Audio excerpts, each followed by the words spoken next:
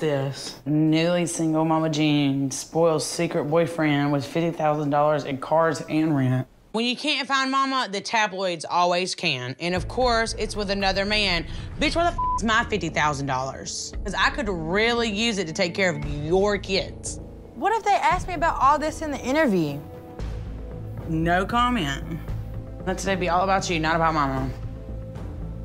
$50,000? That's a lot of money. Holy, what is she doing? I believe the media and stuff because they really haven't been wrong this far. And it does make me worry because the last time she did something like this, she was off on a drug binge. Doesn't make any sense. This is crazy.